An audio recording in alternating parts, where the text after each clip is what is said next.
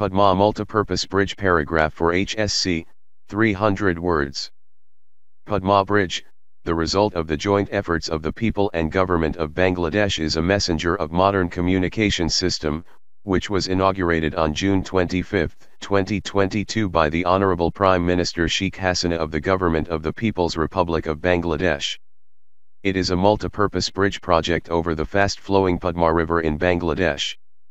The country's largest mega-project has been built with the sole efforts of the Honorable Prime Minister Sheikh Hasina and with full domestic funding without any foreign aid. Initially in 2007 the cost of Padma Bridge was estimated at 10,161 crore 75 lakh taka. However, due to design changes, river management, and various technical complications, its cost came to about 30,000 crores. On its eastern bank is Laurjung of Munshiganj and on its western bank Shariatpur and Madaripur. The total length of this bridge is 6,150 meters and width is 18.18 meters. The construction of this bridge started on December 7, 2014 with only concrete and steel.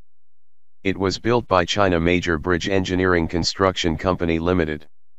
20,000 people including 2,000 foreigners are directly involved in the various works of the project. Through the opening of this bridge, 19 districts of the southwestern region have been directly connected with the eastern part of the country, including Dhaka, and most of the districts will be connected when the railway section is opened. Economic development of Bangladesh and the importance of Padma Bridge in changing the standard of living of billions of people are immense. Besides, this bridge will be one of the most interesting and historical landmarks in the world and the key to a successful economy. Bangladesh has entered a new era with the construction of Padma Bridge. Most importantly, Padma Bridge will be a shining symbol of hope, confidence, devotion, and faith of the people of Bangladesh.